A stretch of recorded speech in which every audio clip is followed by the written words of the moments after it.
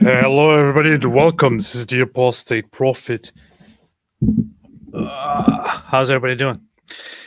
Hope everybody's having a fantastic day. So this time I have a different outfit to wear here because since last time I turned up with a Jewish talent, I thought this time I should put on something on to be fair toward the Palestinians.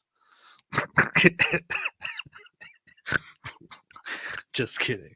Just kidding. I just needed to wipe my nose and I couldn't find tissues around here. Excuse me for that. All right. How's everybody doing? Hope everybody is having a fantastic day. I wanted to look through some things that I recently noticed that some people sent me and asked me to talk about. They said, "Oh, this is so good. You have to talk about this. This is so good, man. This is like the best thing. You have to talk about." So I thought, okay, yeah, why not? Why not? Let's just do it. And that is Ben Shapiro. Ben Shapiro. Most people call him Ben Shapiro, which is actually wrong. In America, we call him Ben Shapiro. I'm just kidding. Ben Shapiro had an appearance with UCLA students where he was very, very harsh.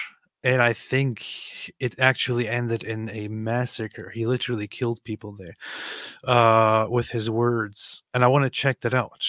I want to have a look at that. Because I think there's a lot of good stuff to review, a lot of good stuff to look at. With that together, I also want to review certain things about Palestine and Israel and all that. However, before we do that, let's interact a little bit with the jet. It was genocide. That's what I heard. I saw a small clip, which is also what I primarily want to review, of Ben Shapiro talking to some weirdo, and it was very much a genocide. If there is a genocide ever, that is probably it. That is probably it. Yeah. Alhamdulillah. Ben Shapiro. Ben Shapiro. You say Shapiro, I say Shapiro. Sheep and pirate. That one Jewish girl, AP, there's a rumor Abu Ubaidah is dead. I hope so. That would be funny. I mean, nobody really cares about him. The funny thing about Abu Ubaidah is that he is the spokesperson of Hamas, but other than that, it's like, I mean, everyone was happy when Yahya Sinwar died. Everyone was happy when Hassan Nasrallah died. If Abu Ubaidah dies, it's going to be like, yeah, he's dead, finally. But half the world would be like, who the hell is Abu Ubaidah? You know? He's that guy with that mask on who's always speaking for Hamas. And I hope he dies. That one Jewish girl, ya Allah. Where is the Mike Winger? Mike Winger might join me later for this for the remainder of his live stream to give his opinion on the conflict. Yeah, that's what's going on. That's what's going on. I'm the second half. Same. What happened to Dave? David is apparently babysitting or something. No, he said his brother just came out of prison, got parole, something, I don't know, and he has to take care of his brother. He has to help his brother or something. That's why. Good boy.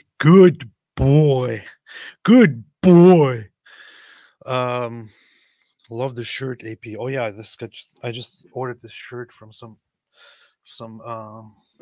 place, actually from Judaica web store. Very, very cool place. Alhamdulillah. Yeah, David said he needs to take a break because he keeps going live with me, and then the more he goes live with me, the more he ends up being kind of corrupted. And He doesn't even, apparently I make everything worse for him. He tries to be a good person, and then with the way I am and the way I talk and the way I act and the way I think, I just turn him into a horrible person. So he decided to take a break from me. Well, makes sense, That's what I would do. Let's see. By the way, AP, have you seen the video of Yaron Avraham who left Gaza, converted to Judaism, and served in the IDF? Sounds very familiar. Pretty sure some people brought it up before. Yaron Avram's journey to what? Gaza mosques to Jerusalem synagogues, a radical Islamist's journey to Judaism. Wow. Pretty good stuff. We'll check that out. I will check that out. The funny thing is, like, this is what I get. This is the result that I get. This guy here, I guess that's him. Yaron Avraham. So he can provide any hint of his past life, horrible childhood. Yeah, so he is what? He is an Arab guy. What is that? A Palestinian guy? Is that it? Is that what we're talking about here? Yes, converted to Judaism. Yeah, that's why his name is Abraham. Okay, that's the thing, right? If for people who don't have Jewish parents, when they convert to Judaism, they are known as Ben Abraham or something else. Yeah, but so I guess this is him. And the funny thing is, when you look at him, you can't really tell where he's from and what he is. Yes, Arab converted to Jew, went to jihadi school in Gaza as a 9-year-old. Whoa. Yep. So this is the funny thing. They talk about settlers and native and not native. The funny thing is, when I look at this guy, it's very difficult to tell for me if this guy is Jewish or like you could just think that this guy is just born Jewish. Lots of Mizrahi, Sephardic Jews, or even others Ashkenazi will look like that. Alhamdulillah. Yes. Thank you, IDF. Arab from Ramallah. Everyone remember to like the stream. Converting is serious business. It is very serious business. Unlike Islam, where you just convert and then you're like, they're like, hey, let me tell you something about Islam, man. Let me tell you something about Islam. It makes sense. Yeah, it makes totally sense, man. Now just repeat after me. Repeat this phrase after me. I testify that there is no God but Allah and Muhammad is the messenger of Allah. All right, fantastic. Now you're a Muslim. Now get the hell out of here. That's basically how Islam is. And you don't even have to change. Like, you can literally convert to Islam and continue being a serial killer. And they're like, yeah, okay, man. Yeah, with time, he will change with time. He will change. Just give him some time. He'll change. You continue raping people. They're like, oh, man, just give him time. He's still new. Like 10 years later, you're still, abducting people and cutting them up. And they're like, come on, guys. Give him some time. He's still a new convert. 20 years later, he's still killing people in the streets. Like, come on, guys, man. He's just a new convert. He has to learn slowly. We have to make it easy for him.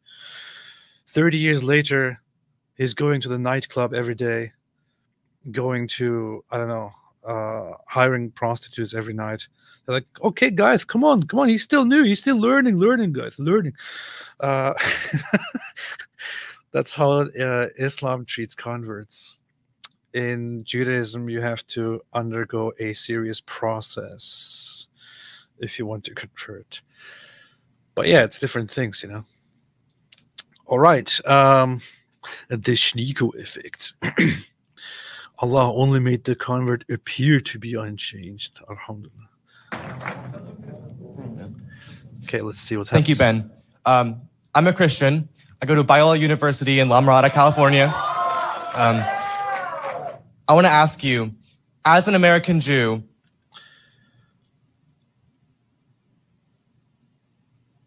sometimes you shouldn't say everything that pops into your mind, because when he said I'm a Christian, I was slightly confused because Just the way he started speaking. Maybe it's just a California thing. Is it just a California thing? No. Am I the only one who expected something different instead of Christian? Because maybe it's just maybe this is just people. Maybe this is just how people talk in California, like this slightly feminine thing. I don't know. Are all Californians gay or something? I don't know. I don't know what it is, but I was I was slightly confused when he said I'm a Christian. Because I was very sure that he's an LGBTQ leftist guy. But hey, stop judging, man. Look, now we're doing this. We're publicly speculating about this guy because of the way he speaks, and now he's in the spotlight, and this is very disrespectful. Why would you even bring this up? Yeah. Terrible people here in the chat. Thank you, Ben. I'm a Christian. I go to Biola University in La Mirada, California. I want to ask you, as an American Jew, how can you continue to condone the actions of the Israeli government, condoned by the U.S. government, in the Gaza Strip, where over 40,000 people have died, including Palestinians and Israelis, and large numbers of children and civilians? How can you continue to condone those actions? Okay. Obviously, I want to listen to Ben Shapiro's response, because Ben Shapiro has masterful responses to such things. Just my first thought when looking at this is, what exactly is the point? How can you still condone the killing of so many people? The fact that so many people died, let's assume for a second that 40,000 is correct, right? Let's assume that 40,000 people actually died, or let's say it's around 30,000, whatever it is. Let's assume that that is true. That says nothing at all about whether it should continue or not, whether it is worth condemning or condoning. It says nothing at all about who those people are and so on. It's just, it says nothing at all. This is very much, this sounds like, how can you not be for peace? Well, how about we just make peace? That's what it sounds like. It's a stupid point, but whatever. Hold on. I want to correct you. I don't just condone the actions of the Israeli Defense Forces and the Israeli government. I celebrate and laud them.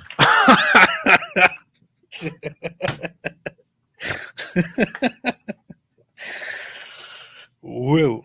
Nice. It is totally based. Very, very nice. Very good. This is why I love Ben Shapiro. Very, very big. It is totally based. I don't even agree with most of Ben Shapiro's worldview and all that, but I love the guy. Always thought he's fantastic.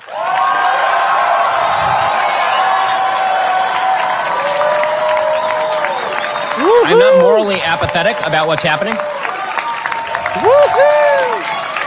On October 7th, Hamas launched the most deadly war on Jews since the Holocaust. They killed 1,200 innocent people. They took 250 hostages. 100 of them are still being held hostage. I know members of families of hostages who are still being held, American citizens. Hamas could end this war today by surrendering. They've chosen not to surrender. Instead, they spent billions of dollars building terror tunnels below civilian areas. It is not incumbent on the Israeli government to surrender just because terrorists are evil enough to hide behind civilians. The Israeli government has gone through such extraordinary efforts not to kill civilians that it has managed the best civilian to terrorist kill ratio in the history of urban warfare, and it is not close. Very, very nicely put. Have people respond to this. I wonder if there are actually people reacting to this, to his response here, and critically analyzing that, fact-checking that, whatever you want to call it, because what he just said there is absolutely true. What he said there is a fact, which is why we have somebody like John Spencer, who is an expert on urban warfare, who has also presented his side, his observations on the conflict, and has also said that Israel has excelled and done better than anyone else in the history of urban warfare in preventing civilian deaths and doing whatever they can to make it as humane as possible and to keep the ratio of non-combatants versus combatants killed as low as possible. And in a place like Gaza, this is an extremely difficult thing to do. But Israel has done a fantastic job. Pretty sure he's also relying on John Spencer's assessment here. This is the guy, fantastic guy. Would definitely recommend checking out his articles on this stuff. John Spencer, Israel, urban warfare history. Let me see. I must have saved that somewhere. Oh, you can find it on Newsweek. You can find it on different sites. It's also on West Point itself, where he works. But he broke it down very nicely how Israel makes every effort to prevent unnecessary civilian deaths and so on. Civilians will die in a war. This is what war is. However, Israel does their best to minimize the civilian deaths. I personally know soldiers who have gone door to door in the Gaza Strip who have risked their own lives to prevent civilian death. Israel has complete and utter air superiority over the Gaza Strip. Turns out that Hamas doesn't have an air force. They just had a series of tunnels where they hid all their leadership while their people suffered after their people voted for them. And then they effectively established a dictatorship over the course of the last 20 years. Israel, with their complete air superiority, certainly would have had the ability to commit full-scale human atrocities had they wanted to. They have complete air superiority. They could have used F-35s and simply turned the place into a parking lot. They did not, in fact, do that. They moved vast scales of population. In fact, believe it or not, there have been more births in the Gaza Strip since the beginning of this war than there have been deaths in the Gaza Strip from the war itself. That is a very poor way. This is kind of unfair. He's just brutally educating and dropping fact after fact. We have to really go step by step here. The Gaza Strip. Turns out that Hamas doesn't have an air force. They just had a series of warfare, and it is not close. I personally know soldiers who have gone door to door in the Gaza Strip who have risked their own lives to prevent civilian death. Israel has complete and utter air. Point number one. Israel is... there is something very ironic, something very tragic about trying to prevent unnecessary civilian deaths on the opposing side when you conduct war.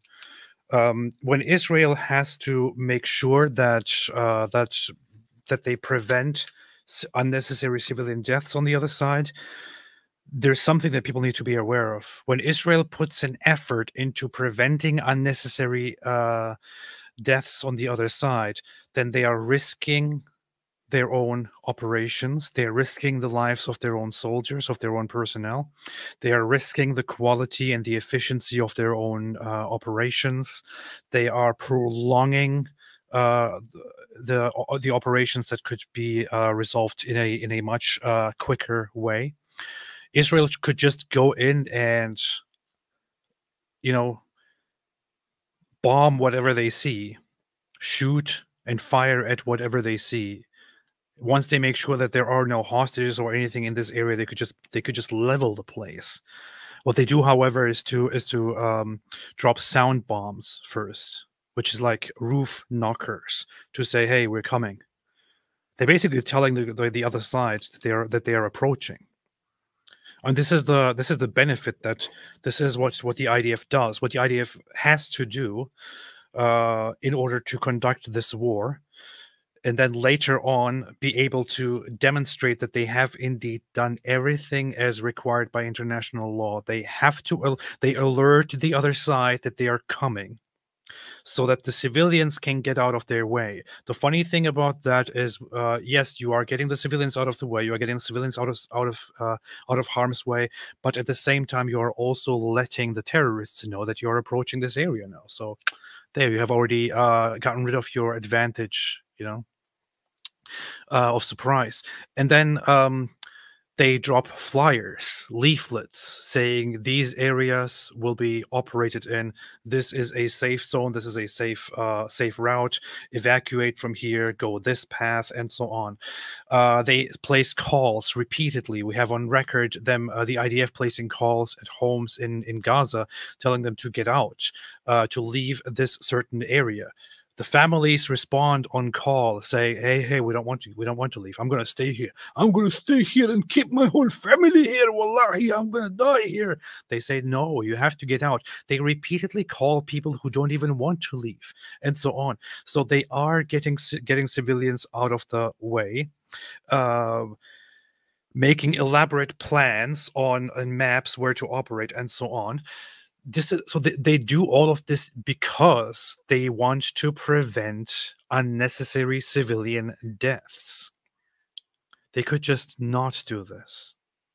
They could just carpet bomb the entire place. People have so many times mentioned carpet bombing. Israel could just carpet bomb the Gaza Strip, right?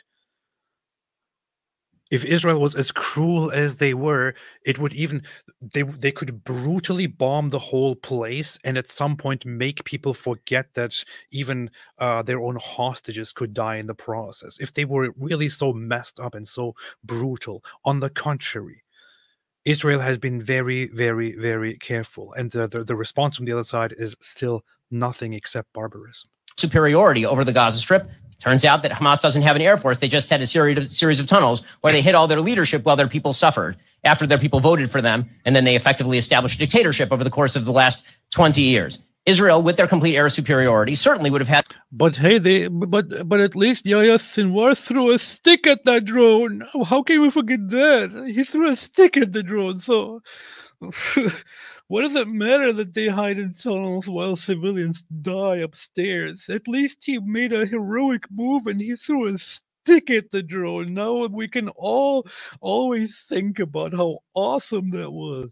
The ability to commit full-scale human atrocities had they wanted to. They have complete air superiority. They could have used F-35s and simply turned the place into a parking lot. They did not, in fact, do that. They moved vast scales of population. In fact, believe it or not, there have been more births in the Gaza Strip since the beginning of this war than there have been deaths in the Gaza Strip from the war itself. That is a very poor way to conduct a genocide. Yep.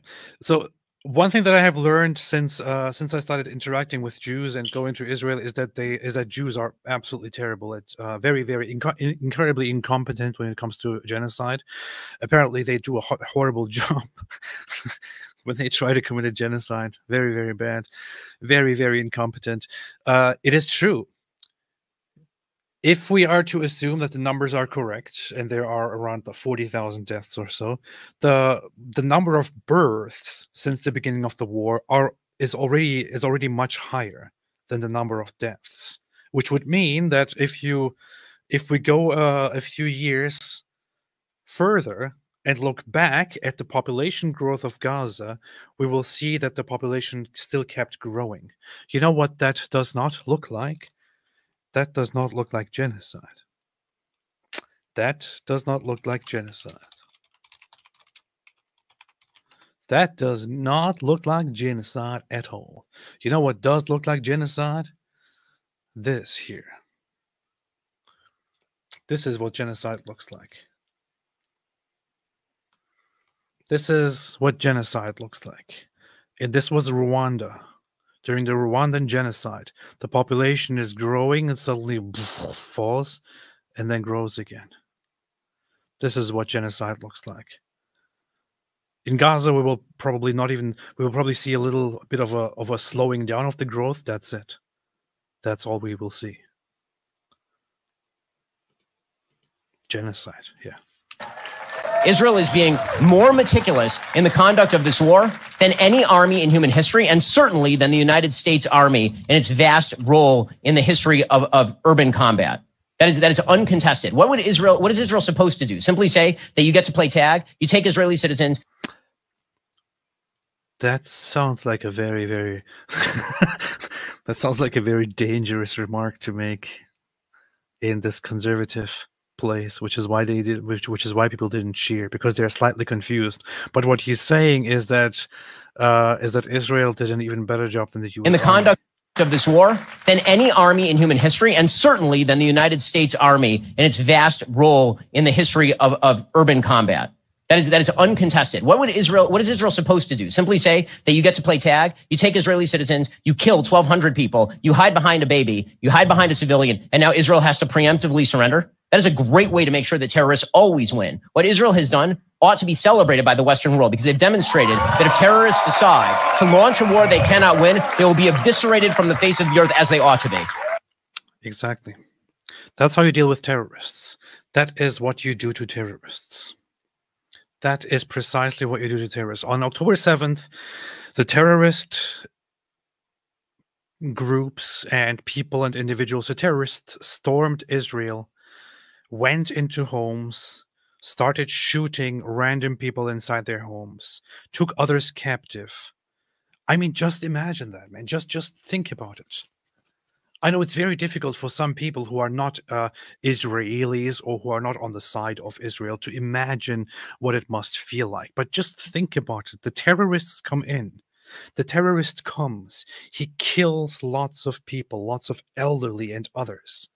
Then the terrorist comes and snatches your daughter, snatches the girls, the women, snatches people randomly, abducts them, takes them with them to Gaza, and does all kinds of terrible things to them. Even the United Nations independent report has established that there were multiple cases of sexual assault and sexual abuse by the Hamas terrorists against the Israeli civilians, both on October 7 inside Israel and also later on in Hamas captivity in Gaza. Imagine these terrorists come in, they kill your people, they kill your elderly, execute them on sight, take your children, take your women, take your men, rape them, and so on. And you are then simply supposed to say, "Oh yeah, how about maybe it's just time to, do ceasefire and stuff, and maybe we shouldn't fire back, maybe we shouldn't operate." Maybe we shouldn't conduct airstrikes. Maybe we shouldn't fight against these guys. Maybe we should listen to what they want from us after they have taken our families, after they have abducted our families and killed many of them, after they have committed atrocities like raping people, setting them on fire, tying them up and setting them on fire, tying a mother and a baby together and setting them on fire, tying people to trees and raping them, mutilating them, killing them in the streets in broad daylight. How about let's just listen to what they want? Let's just not fight them. Right. Who in the world would do that?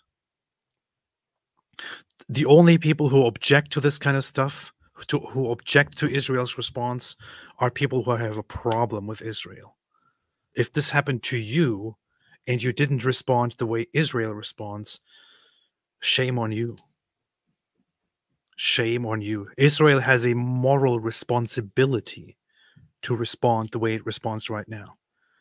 And Israel could go even harsher and even further. Israel is being quite fair and relatively reserved. Noam MKW, AP, I just walked in, but you already sound very Islamophobic. Oh, good. Thank you. I was concerned for a second. I was concerned, but thank you. Thank you. I appreciate that. Do you not want ceasefire now? I do not want a ceasefire until Hamas is destroyed and all the hostages are back. I want... And you know how that could happen? It could have happened October 6th.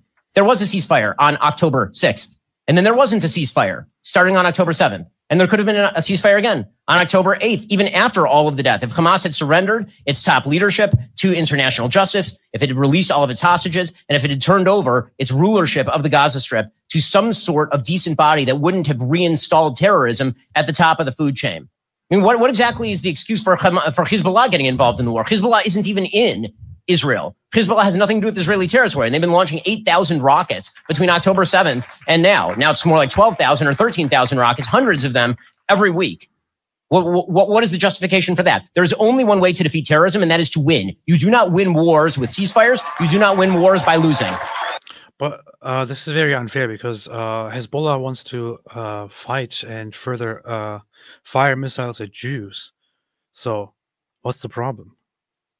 You're supposed to. So this is, you see how Jews always consider themselves superior to everyone. You can't even kill them. You're not even allowed to kill them. You're not even allowed to kill Jews. They immediately get offended and want to fight back. This is because Jews consider themselves better than everyone else.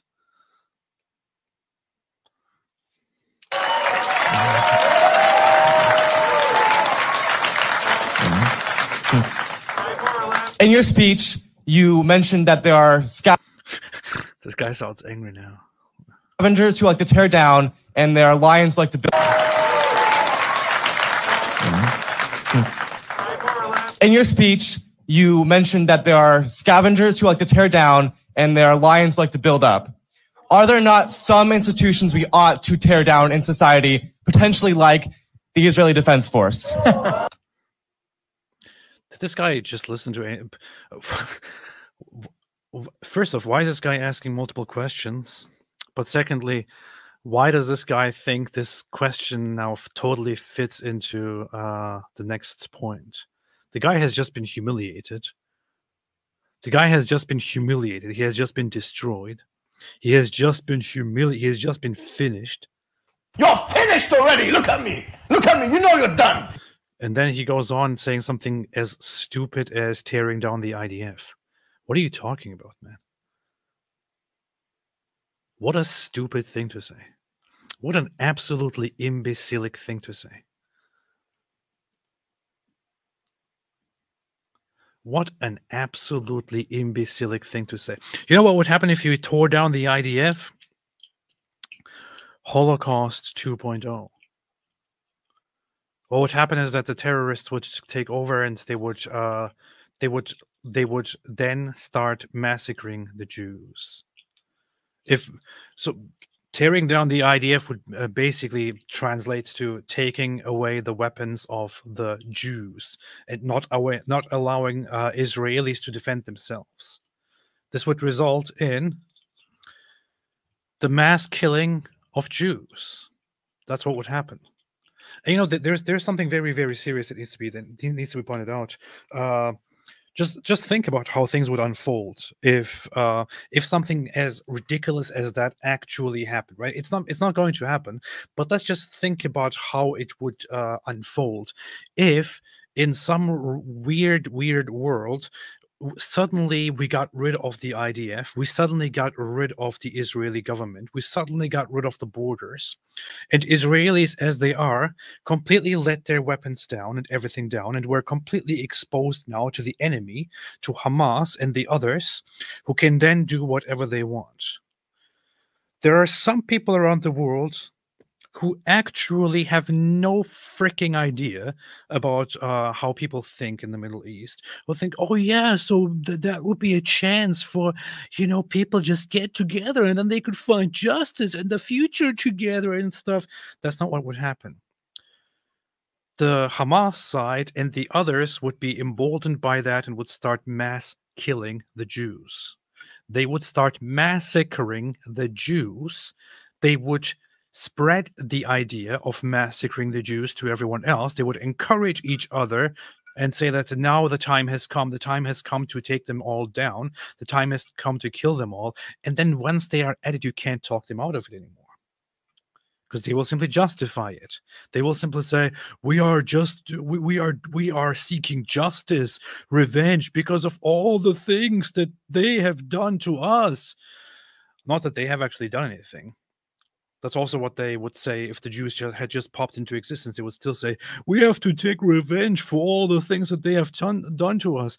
They would simply start justifying their reasons for massacring the Jews. And even at that point, at some point, maybe human rights organizations and the United Nations and these idiot Westerners would wake up seeing that and think, things are getting out of hand. Okay, how about stop, guys? Who the hell is going to listen to these idiots? Do people really think that the Arab population, the Muslim population, would at such a point listen to the United Nations? Does anybody really believe that they would, if they took things into their own hands, stop and say, okay, you know, we have to listen to, I don't know, to Candace Owens. We have to listen to Kim from California. We have to listen to what these, you know, what these people over there say in America. We have to listen to the Secretary General of the United Nations. They wouldn't care for a second. They don't care. They do not care.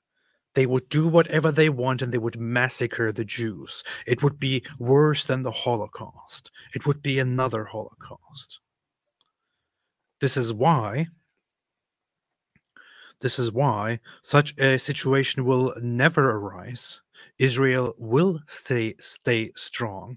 Because, you know what, if it comes down to it, if it becomes an existential war, then the West will not be sufficient. The West will not be there to save Israel, because the West cannot even save itself. The West will let Islamists rape their own children, rape their own girls, and then still, after losing half of their girls and having half of them raped, still think, maybe we should intervene. Maybe we should intervene, but maybe it's just their culture. I don't know what to do about this. They can't even save their own people, let alone saving Israel. Because they have no idea how these people think. They have no idea how these people feel. They have no idea how these people how these people operate, and so on, while Israel does, which is why Israel is responding to threats, to terror, to violence, to hate, the way that Israel needs to respond, the way that anyone should be responding. Europe should have the responsibility. Europe should have the moral responsibility to respond to Islamic terrorism the way Israel responds. Unfortunately, Europe has lost their balls. Israel still has them, and I'm glad.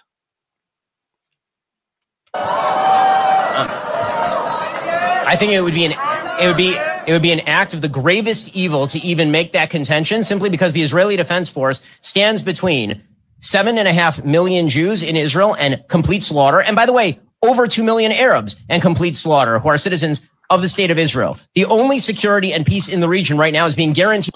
Wait a minute, there are Arabs in Israel? That can't be right. There's a genocide.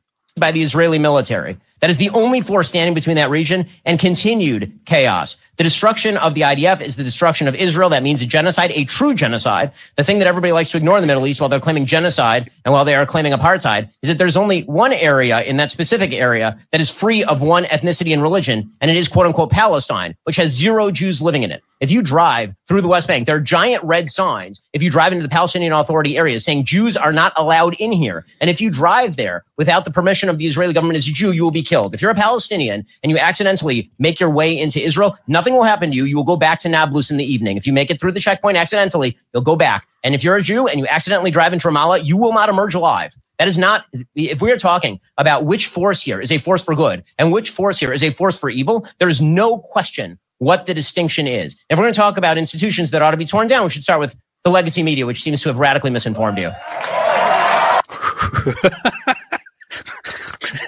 That was a very good way to conclude this. Well, that says it all. That really says it all. You know what the funny thing is about the whole apartheid situation? You know, in Israel, for those who don't know, for those who are not Israeli, for those who are there are even Israelis who are not familiar with this. But over the history of Jerusalem, for nearly 1,000 years, when the Muslim side held Jerusalem, and when they had control over the Temple Mount, they made it illegal, forbidden for anyone except Muslims to go on the Temple Mount, to go there and worship there, or to even just go there, to even just go up there. Right? They wouldn't allow non-Muslims to go up there at all. The Ottoman Empire started having had differing policies on it, but they also generally maintained the position that only Muslims should be allowed to go up there. Others should not be allowed. Israel came in, and after the wars, took over Jerusalem, and even then, Israel still retains the policy of having custodianship of the Temple Mount, provided by Jordan, and Israel still abides by the policy of only allowing limited numbers of Jews to go up there per day, and tells them that they are not allowed to go and pray and engage in worship and things like that. So Israel still upholds discriminatory policies against Jews in territory which they in I can't talk now anymore, in territory which they themselves now occupy. It's very funny. But somehow the Jews, somehow the Israelis are the bad guys. Somehow they are the bad guys. Somehow the Jews are the ones who engage in discrimination. Somehow they are the ones who engage in apartheid. Somehow they are the ones who treat people differently, despite the fact that Israel goes out of their own way to abide anti-Jewish, anti-non-Muslim, discriminatory laws set up by the Muslims. It's so ridiculous. In Israeli-controlled territory in Jerusalem, you still cannot go past a certain point unless you are a Muslim. If you say, I'm not a Muslim, but I want to go here, you will be turned around. If you insist on going, you will be arrested. This is Muslim rule, but Israel upholds it so as to not upset the people and to keep the peace for the moment. I hope that things change in the near future. Jerusalem had enough Muslim power and Muslim authority, and I think one of the things that needs to go, in all honesty, is the Muslim buildings on the Temple Mount. Inshallah soon. Right. What did you say? You sent me, who was that? Jingoistic Pig. You sent me the timestamps for things. Let's see. What did you send me? Let me have a look here. Let me have a check. Let me have a look here. What did you send me? You said, okay, so you want me to watch certain parts of this, which is what I just reviewed, but this is the whole video. You want me to watch parts of this, for example. Here, let's have a look. Christian.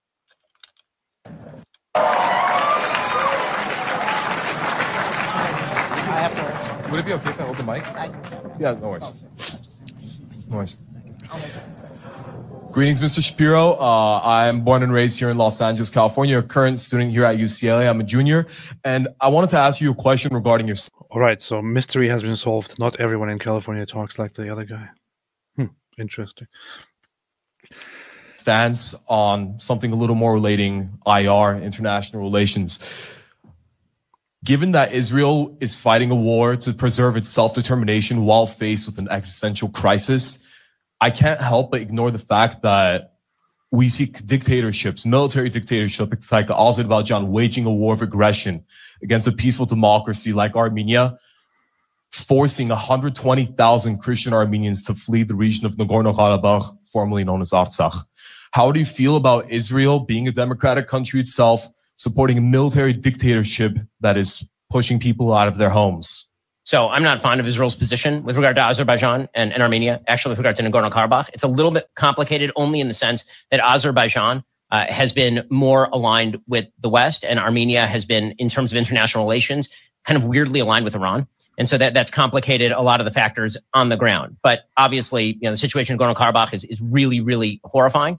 And I think everyone would prefer, some form of ceasefire and a permanent settlement of borders there as well. Frankly, I wish Armenia were on the other side of Iran, and then that would solve a lot of the problems. I wish. That is a very reasonable position, which I have heard from most people, Jewish people, pro-Israel people that I have heard comment on this issue. And the good thing about Israel is that you can say that you don't agree with all the policies that Israel has. It's not like Iran. for the same exact thing. Yeah. I appreciate it. Thank you for your time. That's it? That's what you want me to look at? Terrible, terrible. 10735. Let's With 53.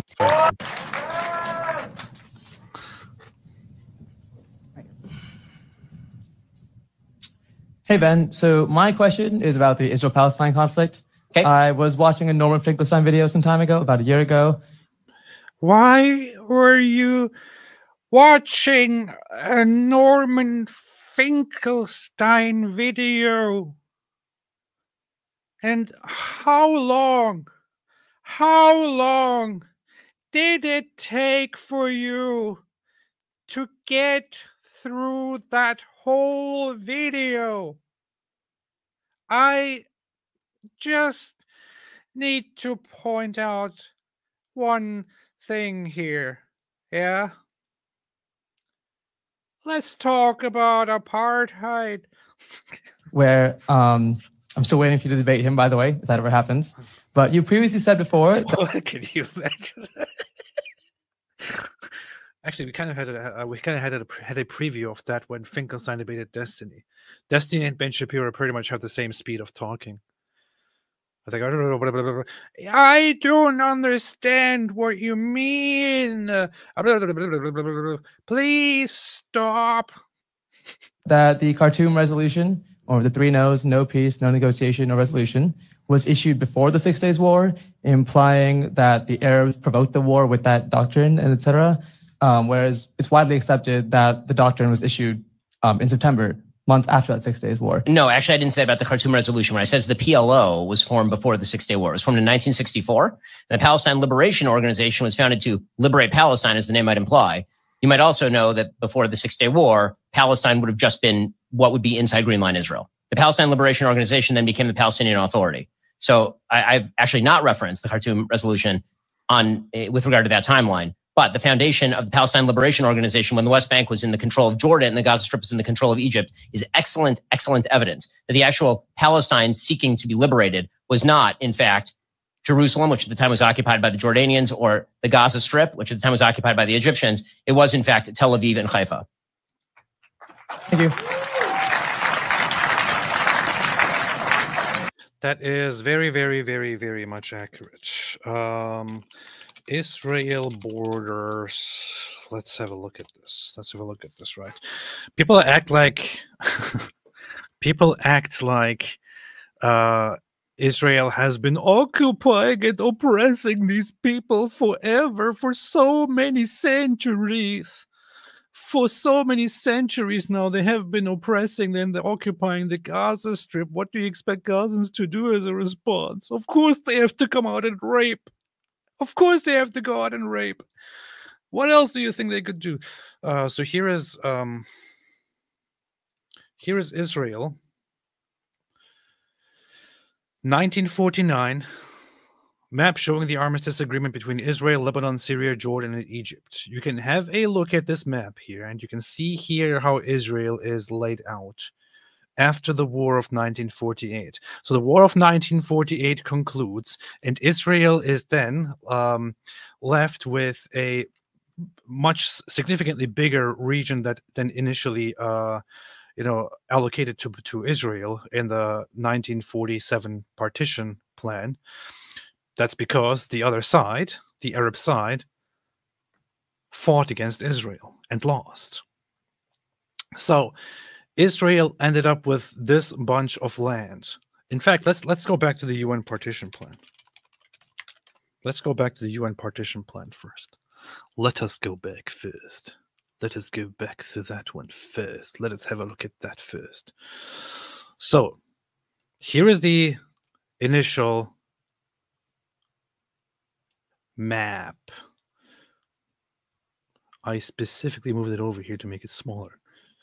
Okay, so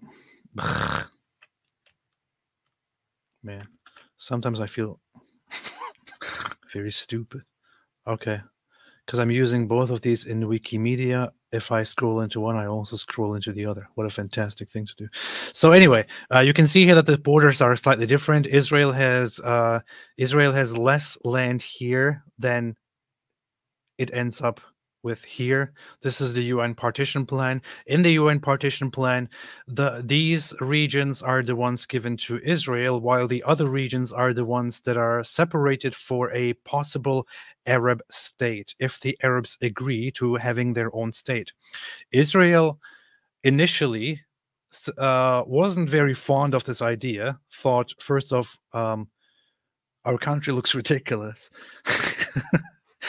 Secondly, this is a weird solution. It looks like a completely unresolved matter. Thirdly, we're giving away a lot of precious land and taking with us a lot of land which we do not even know what to do with, and so on.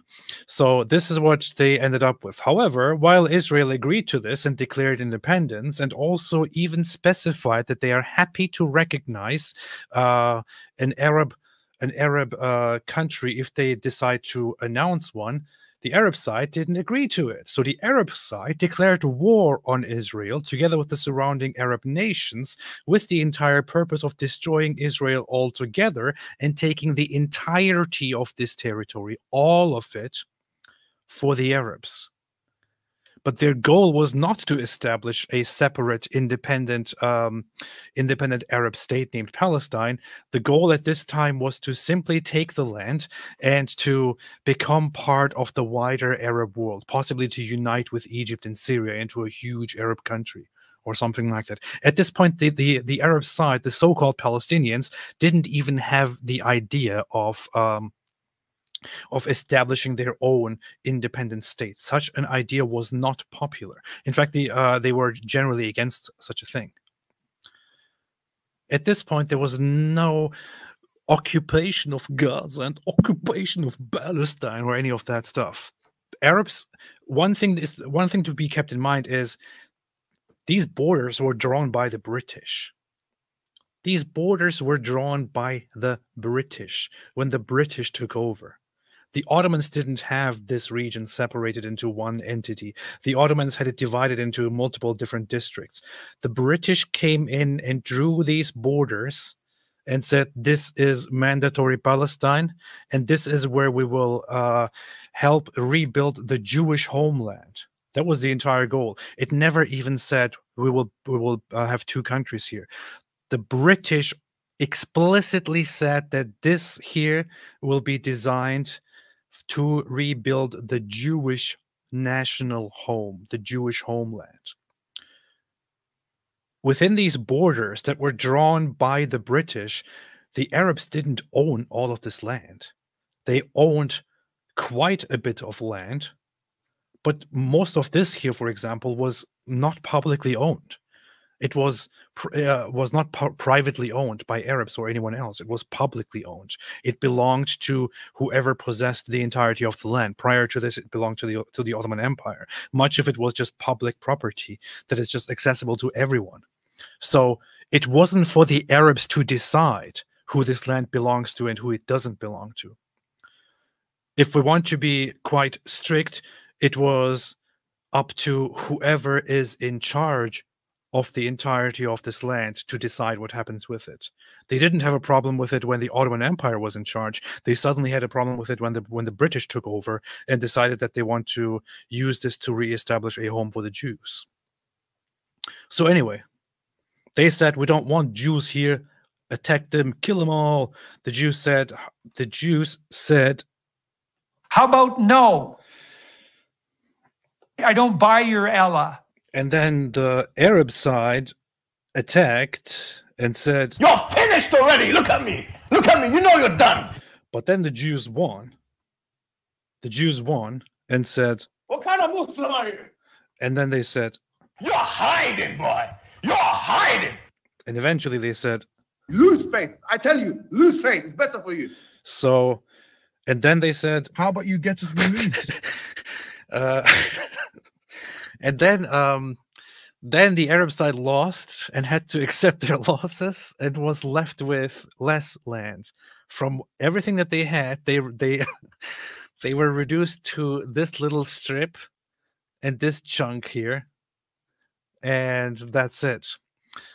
The funny thing at this point is that this chunk was occupied by Egypt, not by Palestine.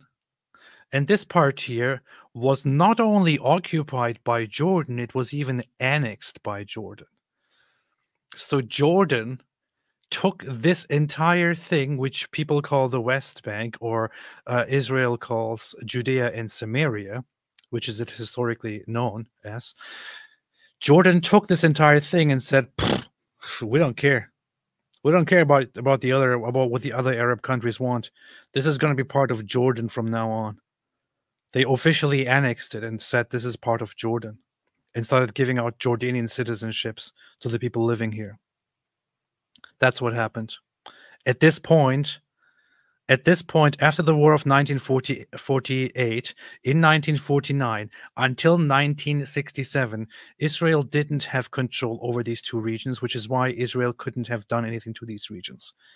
Israel didn't occupy, Israel didn't control, Israel didn't have anything to do with this at all. However, Israel was repeatedly attacked from here and from here by those people, by the Arab people living here.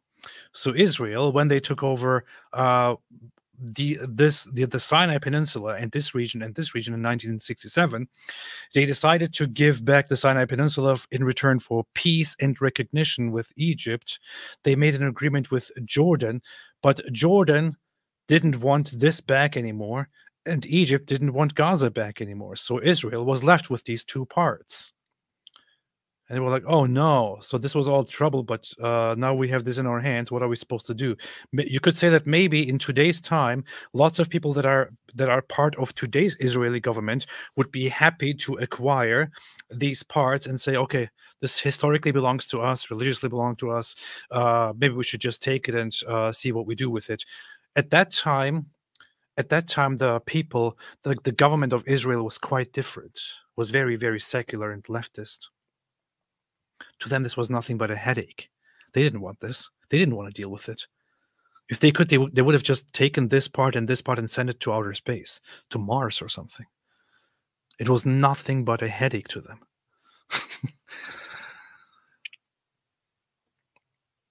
And when they fought Israel in this state, they still only wanted to destroy all of Israel. They didn't just want to, have peace in Gaza or have peace in this region.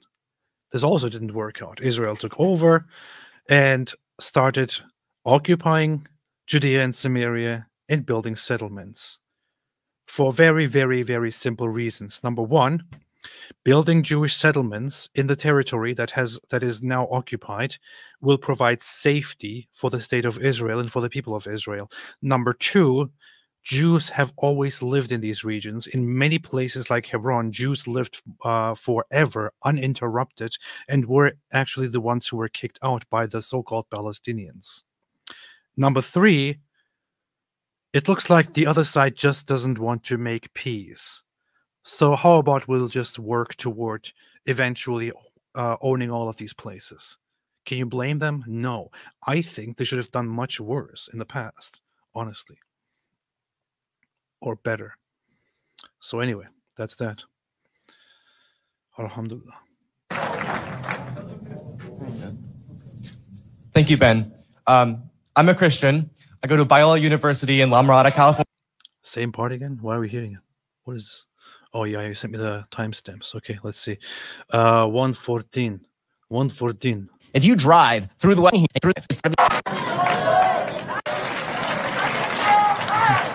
Now here we have a magician giving us a question about Israel.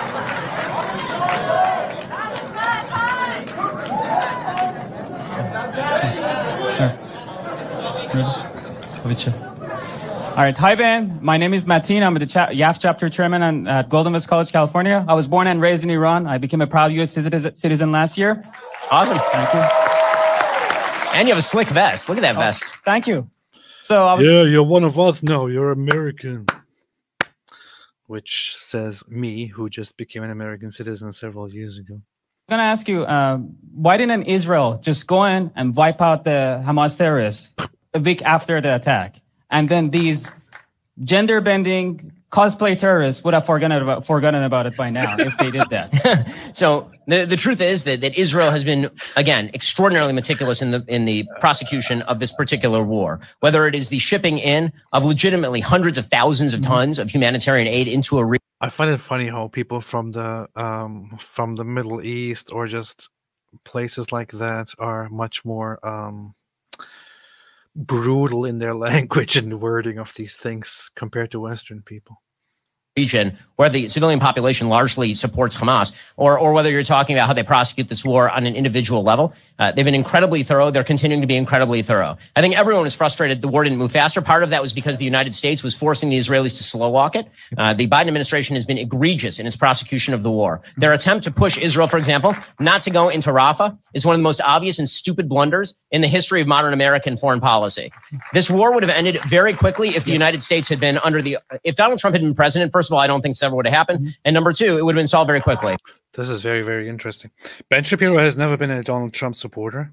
In fact, in the early days of when Donald Trump was running for president, when Donald Trump became president, throughout his presidency, Ben Shapiro was mostly critical of Donald Trump. I think he maintained throughout that he always thought Donald Trump was the wrong person to be president, and so on. I think he would still. I'm not sure how his views are on Donald Trump at this moment, but that said, he has always maintained that there is something very, very good about Donald Trump, which is that he is firm, that he actually cares about national security, unlike the ones that we have in charge right now, like the old man and that cackling woman. And also, honestly, Donald Trump had a way of talking to certain world leaders, to certain politicians, to certain groups.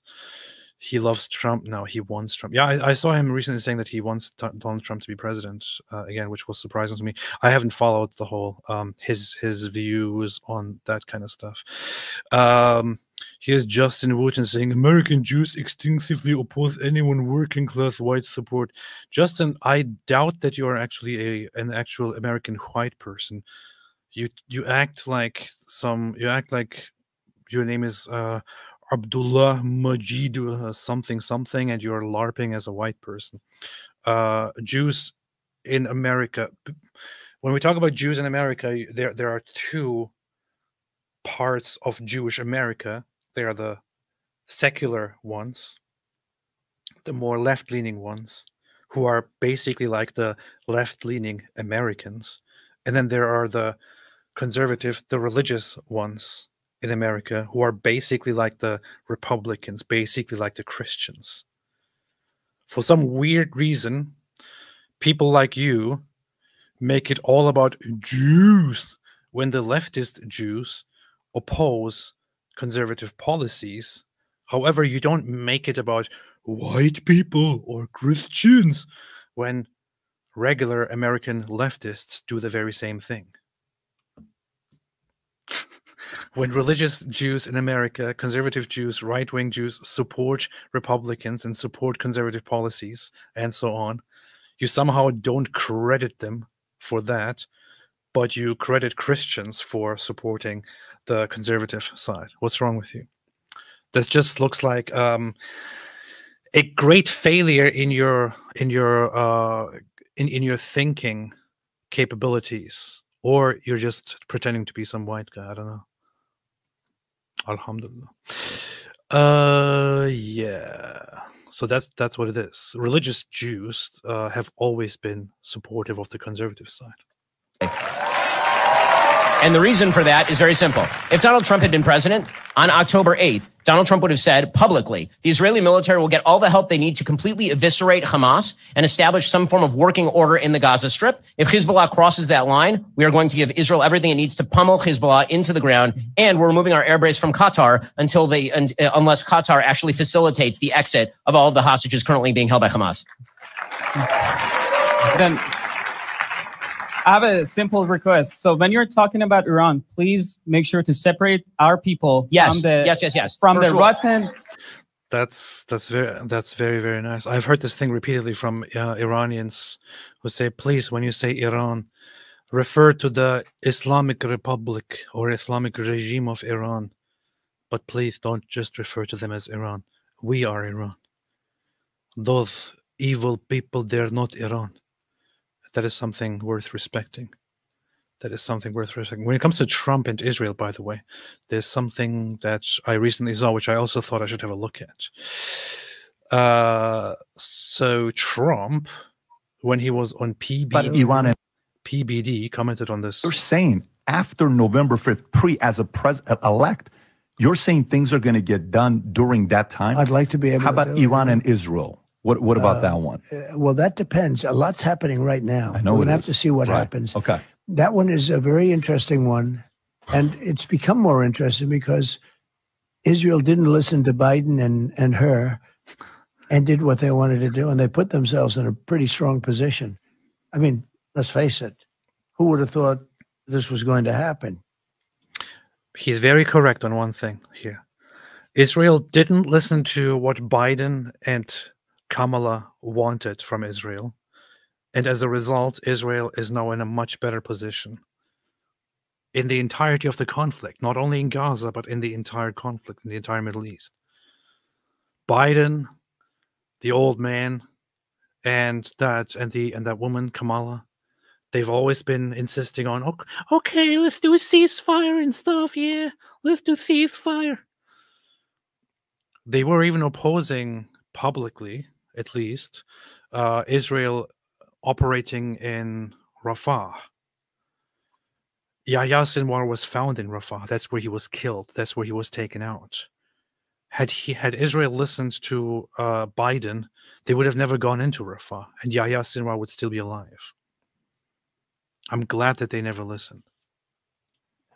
Everybody was very afraid of Iran. They're less afraid of Iran now. What they did to Hezbollah and Hamas, if you take a look at Nasrallah, they took everybody out. I mean, the pagers there. No, the whole thing with the pagers. Right. It was from the pagers that, because those were your leaders. I mean, those were the leaders. It was That's like right. 2,000 Straight to the top. 3,000 And the guy that replaced him, they took him out as well. I mean, that was that, because nobody wants that job. And I was like, hey, would you like this job? I'll pass. I don't want the job. Right. So it's a different, it's a different story. But only because Bibi did not listen to Biden. Biden wanted everything to just sort of foment. They wouldn't listen to him. Alhamdulillah. He also further said, apparently, during a speech this year. Don't do this, all our great... Everything's a failure. And he's telling Bibi Netanyahu, don't do this, don't do that, don't do this. All our great congressmen are there. And don't do any of these things. And Bibi didn't listen to him. And I tell you what, they're in a much stronger position now than they were 3 months ago. That's for sure. Nobody's ever seen anything like has happened. And Bibi called me today and he said, it's incredible what's happened. They said, it's pretty incredible. But he wouldn't listen to Biden, because if he did, they wouldn't be in this position.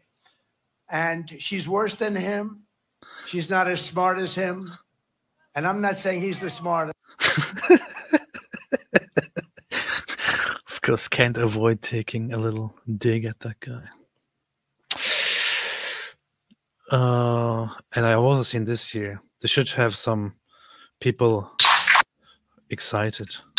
We will remove the jihadist sympathizers and Jew haters. We're going to remove the Jew haters who do nothing to help our country. They only want to destroy our country.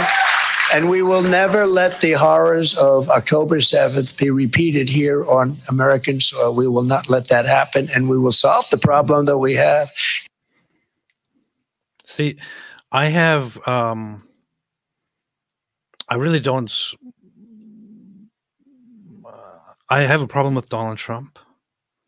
And in an ideal world, I wouldn't vote for Donald Trump. I would want to vote for somebody else in an ideal world where there are different options. However, he is right on these things. And I think right now there is just it is a crucial moment in history, in foreign politics, and so on. And if I'm left between Donald Trump and the other guys, I'm certainly not voting for the other guys. That's that. Islamic Republic. I agree. They are destroying our country. The Iranian government is evil, and the people of Iran are incredible. They're awesome. Truly.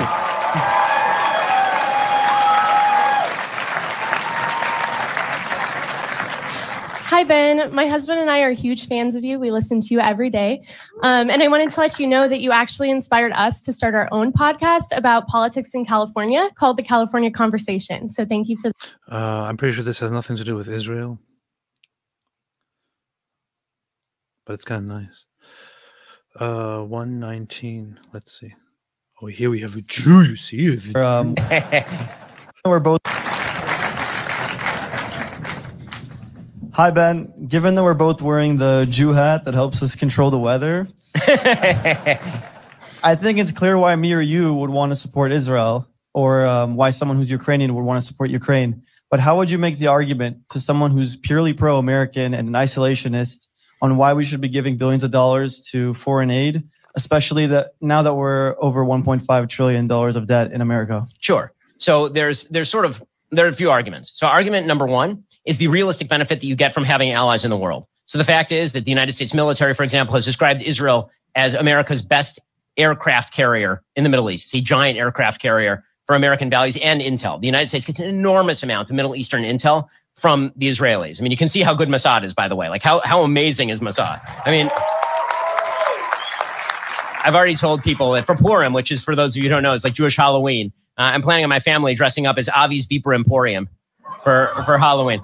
But the amount of intel that the United States receives while working with the Israelis is very high. Also, the United States does have a military tech arrangement with Israel, where Israel is amazing at developing innovative new tech. And then the United States does get a window into a lot of that newly developed tech, and it ends up in a lot of American military technology. Beyond that, the United States does want a counterweight to, say, Iran in the region, because Iran threatening its neighbors is really bad for a global oil supply. Iran being nuclear is a threat to Saudi Arabia. So there are actual real politique reasons to be interested in these things. Like, this is why I'm interested in Ukraine. It's not particularly because of democracy versus dictatorship argument. It's because I think that Russia takes positions adversarial to those of the United States throughout the world, ranging from Asia to Africa to the Middle East. And I think that anything that bleeds Russia is actually quite good for the United States. And so that war, Ukraine withstanding Russian predation, which would then push up against NATO's borders completely, I think is a very good thing, even though I'm pushing for an off-ramp to the war that would basically solidify the borders where they currently are. So argument number one, sort of a realpolitik argument.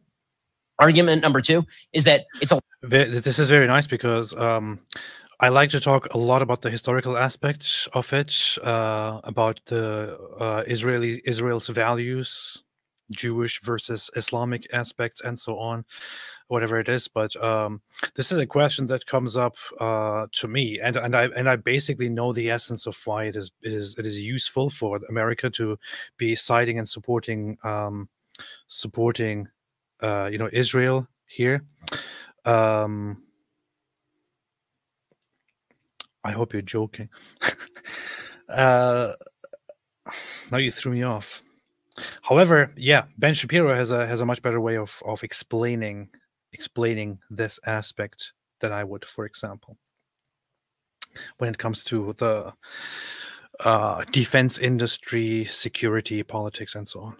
A lot cheaper, it turns out, to do prevention than it is to do filling the gap once the gap has emerged. So there's this weird idea in sort of isolationist circles that if the United States withdraws from an area, then that area just sort of sits there and nothing happens. And nothing could be further from the truth. When the United States withdraws from the world, generally our enemies tend to fill the gap. This is particularly true, for example, when it comes to the freedom of the seas. Every product that you own has been a beneficiary of the freedom of the seas guaranteed by the United States Navy and its allies. And so if the United States were to withdraw from, say, the South China... The funny thing is, when he just started like that, every product you own, I thought he was going to go into a commercial.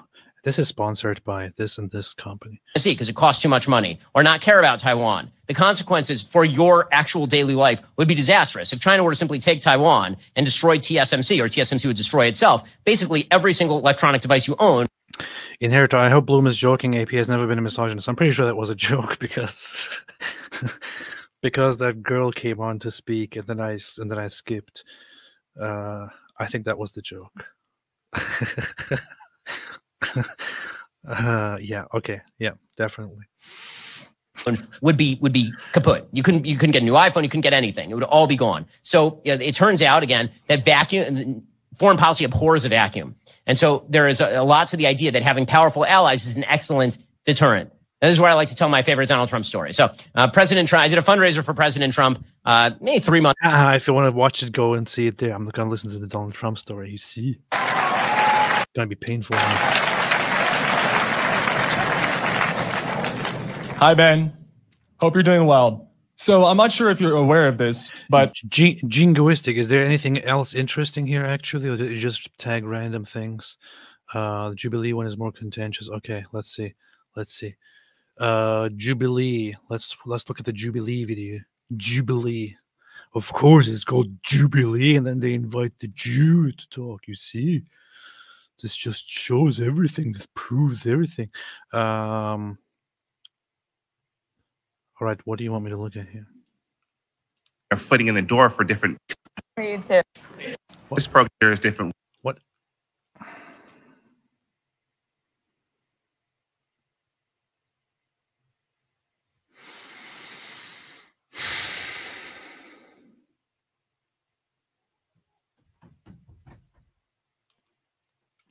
I'm not saying anything. I appreciate that. Hi, nice to meet you. Nice to meet you too. So, I kind of want to shift the conversation about DEI a little bit away from culture, because I don't know if that's necessarily like a helpful conversation to have. And I really want to talk more about representation.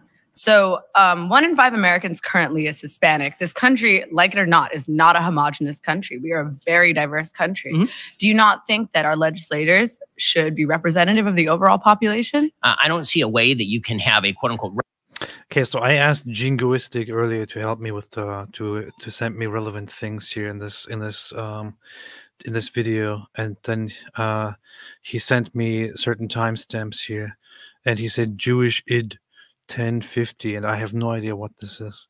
Representative legislature with 435 members of Congress and a country of 340 million people, because you can divvy that up however you want. It's not by race. You could do it by sex. You could do it by gender. You could do it by sexual orientation. How exactly do you decide what is quote unquote the representative group? And also, I don't believe that individuals ought to be represented based on group identity. So for example, I'm Jewish. Jews are actually overrepresented in Congress. I don't think that we ought to decide exactly. You see, Ben Shapiro admits that Jews rule the government. How many people in Congress are Jewish based on the Jewish population of the country. I think that's actually a pretty silly way to do representation. Well, we don't have to do it systematically, but fundamentally, there is an issue with the fact that we are not fully represented. Like, the entire population is not represented. Okay, I don't care. I really don't care about this discussion. I really don't give a care. This war would not have started under Donald Trump.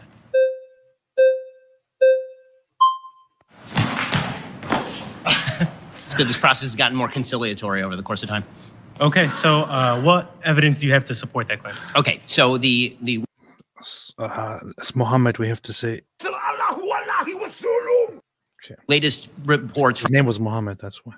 From the New York Times of internal papers from Yahya Sinwar suggested that he was essentially counting on Iranian interference and help with the October 7th attacks. And that was incentivized by the fact that Iran was attempting to forestall any sort of deal between Israel and the Saudi government for Saudi to join the Abraham Accords. It was very well known at the time, and I happen to know that the Saudi government was very much ready to join the Abraham Accords if Donald Trump had been reelected. If that had happened, that would have forestalled Hamas action, because the incentive to have done what happened on October 7th would largely have been gone at that point. The entire purpose of that attack was to prevent the formation of a broader Sunni-Israeli specifically. Because if we expect that the October 7th attacks only happened because Iranian influence in the area, I don't see how 17 years of a land, air, sea blockade will happen if that's not a symptom to allowing people basically pressure cook its way into something like that happen. Okay, the idea that October 7th was specifically as an incident caused by movement between Hamas and Iran and Hezbollah and coordination between those groups for geopolitical reasons is the claim. If the claim that you're making is that October 7th was sort of an inevitability based on the conditions on the ground in the Gaza Strip, that's not exactly how I think foreign policy. So he is it's interesting that Ben Shapiro doesn't even respond to that aspect, but he makes the whole, he gets into the point of imposing a land, air, and sea blockade. Oh no, on Gaza. Land, air, and sea blockade. Look, Israel had a blockade on Gaza, and Egypt did too. And this was supported by Egypt. This was supported by Israel, and this was even for quite a while supported by the Palestinian Authority in the West Bank, Judea and Samaria. They even supported it at some point. Later, they acted like they don't want anything to do with it, but they approved of it as well. Egypt built a huge wall between Gaza. This blockade was put in place for very, very simple reasons. Israel said, we took control of Gaza because of constant terrorist attacks and so on. Israel decided to leave Gaza in 2005. We explained this 50 million times, so I'll just make it very short. Israel decided to leave Gaza in 2005 and said, we will keep a blockade in place and work toward a restricting it and easing it more and more gradually. Let's see what Gaza does. Gaza, of course, immediately elected Hamas. Hamas kicked out the other Palestinians and said, no recognition, no peace process. We will finish Israel. We will destroy Israel. So Israel said, all right, then we will not get rid of the blockade. That's it. That's why there is a blockade. Don't cry about the blockade. No, I'm saying foreign policy works in the sense that you can't ignore the overlying cause of an issue. So now when we talk about the Abraham Accords, do you not think that the Palestinian people not involved in the Abraham Accords plays any part into the region remaining unstable, specifically with these two groups of people? The region got specifically much more stable while Donald Trump was president because of the Abraham Accords. This is the most boring thing I've heard in my entire life. So not watching this any further. Most boring thing I've heard in my entire life. There's nothing interesting here. Nothing interesting at all. Nothing interesting happening in the world. I know that some people say that there has been a that they would be interested in looking at this whole thing between Piers Morgan and what's that guy's name? That clown. Bassem Youssef, but I'm really not interested in it because Bassem Youssef is the most annoying person I've seen in my entire life, and I don't want to listen to it at all. I don't want to give it a single second of my life. In other news, I'm currently in talks with Piers Morgan's show to get on there and have some discussions. I will share more updates on that soon, inshallah. Inshallah. There's nothing interesting here. It's terrible. Terrible, terrible stuff. Whoever told me to watch his videos is a terrible person. All right, let's see. Paolo Lungaro, AP, I suffer from depression and anxiety. I watch your streams because you make me laugh. Thank you so much. That's very, very, very nice. So you're saying my channel is a joke to you? You're saying this is a joke to you? You think this is a joke? This is serious stuff, man. This is serious, serious stuff. But yeah, I appreciate that. That's very, very good to know. It's very good to know. Asa Shalom Habibi, I love to you and all the fans. Habibi, love to you and all the fans. Okay, Habibi, love to you too. Goat Hub, facts don't care about your Palestine. Goat Hub, stop it. That one Jewish girl, there's an even worse Abu Ubaidah song than the one you reacted to that one time. It's hilariously bad. Also, what a waste of a Houthi. I hope they all die. All the Abu Ubaidas. Fox McCloud, just here a little disclaimer for the YouTube moderators watching. I'm referring to the terrorists, to the Hamas terrorists. It's very clear when I say Abu Ubaidas. Okay, learn to think. Fox McCloud corrupting one another. That's what they do. Indeed. Urinating upon one another. That's what they do. Let's see. No, Jingoistic Pig said, sorry you found it boring. It's your fault, Jingo. I'm just kidding. It's not your fault. I was thinking of reacting to that video, and that's why I asked you for more about that video because I didn't watch any of that stuff. Thank you for helping out. Brian Lovery said, just watched Chunk and Mossab on Pierce, and it was so funny. Some of Chunk best work yet. Hope you and David Wood do a video on it. What do you mean? Do you live under a rock or something? Or was there another Chunk versus Mossab? We just did that like several days ago, like 2 days ago. What are you talking about? Ian Bridge, what annoyed me the most out of Ben cheerleading genocide and ethnic cleansing was him not knowing how to pronounce Lord. Loud.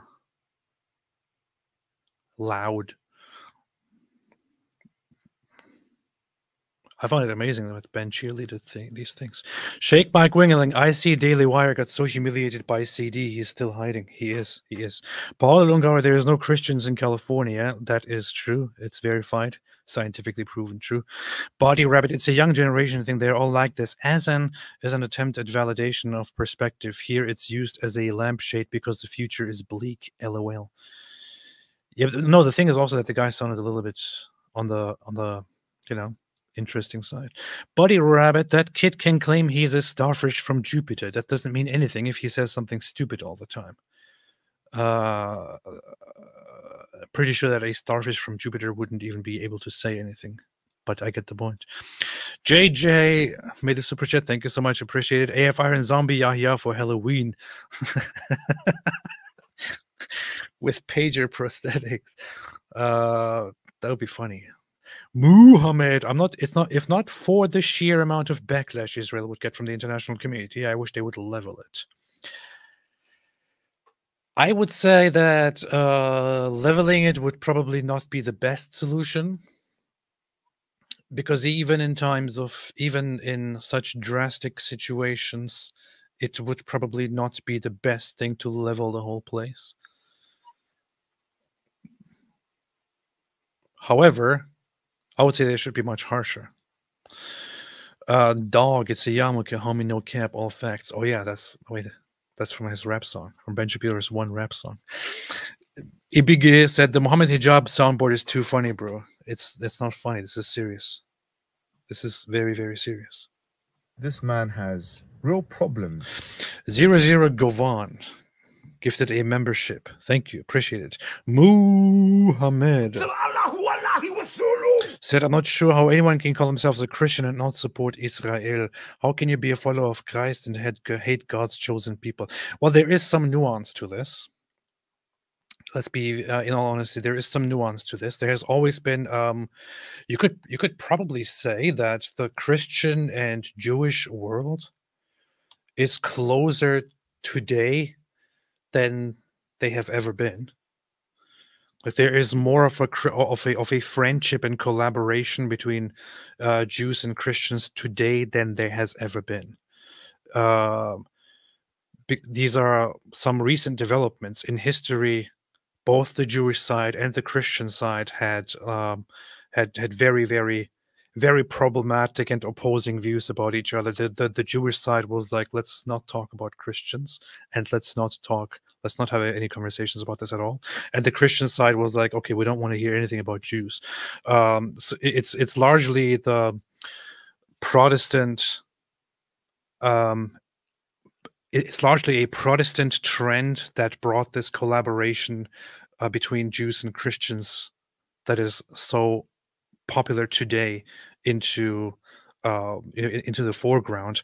And also, it's not just Protestants, also the Catholic Church. When the Catholic Church in Vatican II clearly and officially acknowledged that any hostility against Jews based on something that they may have collectively done, or any such accusations, are false and are not condoned by the church, and are indeed worthy of condemnation.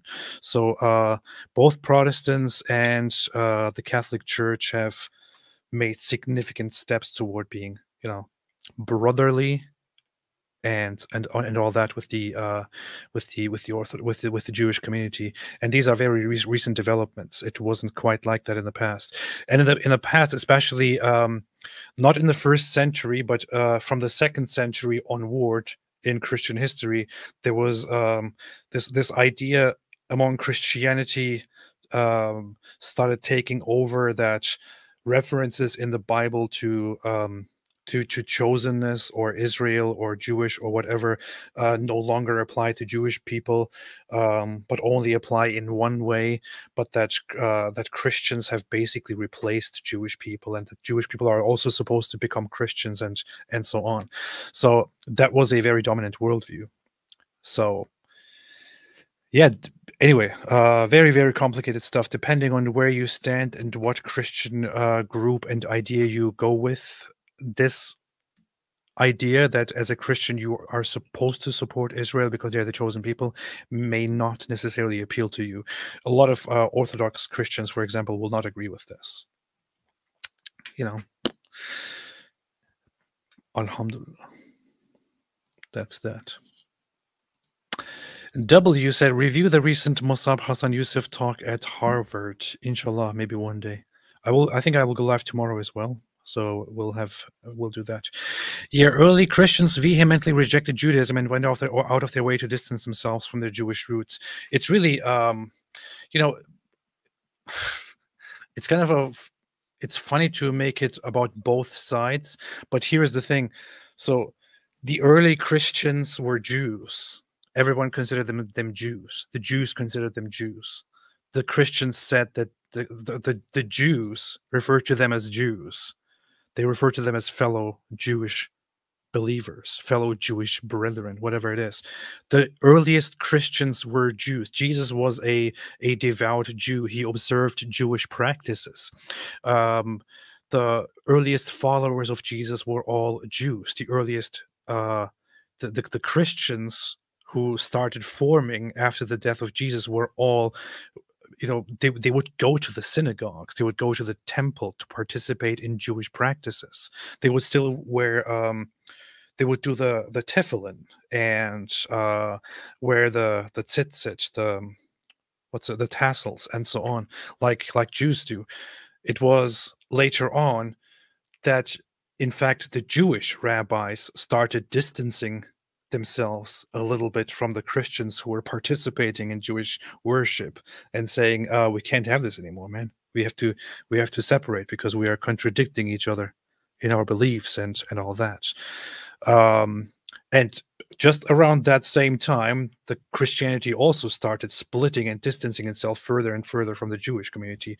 And within the 1st and 2nd centuries, Christianity eventually split and became its own religion.